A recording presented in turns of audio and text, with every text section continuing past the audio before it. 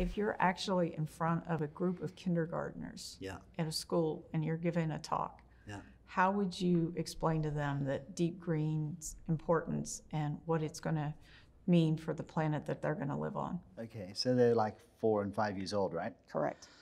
Okay, so once upon a time, about 5 million years ago, Mother Nature...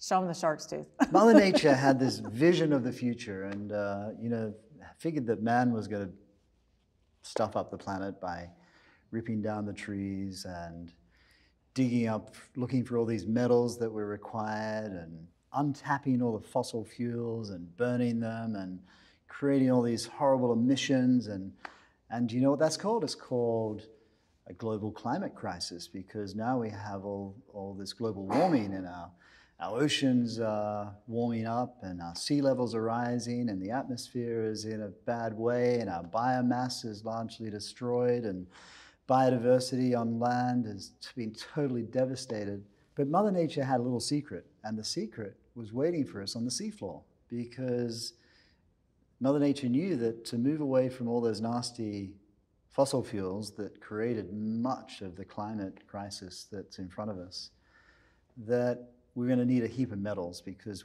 it's better if we drive electric cars, right? We don't have to burn fossil fuels. But of course the cars need to be charged. So we've got to build these windmills and solar panels, but we've got to store the windmill energy somewhere.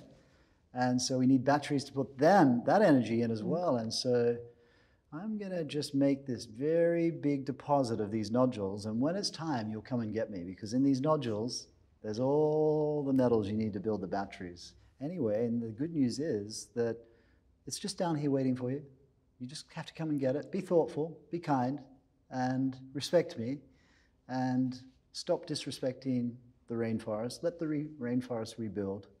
Let people grow things on it. Let people, be nice to each other, and let everyone lead a happy and prosperous life where there's more equality. And that's what we're about. We're about, it's time to pick these nodules up and take them to shore and turn them into battery materials, and hopefully we can all have a chance of living happily ever after. That's awesome.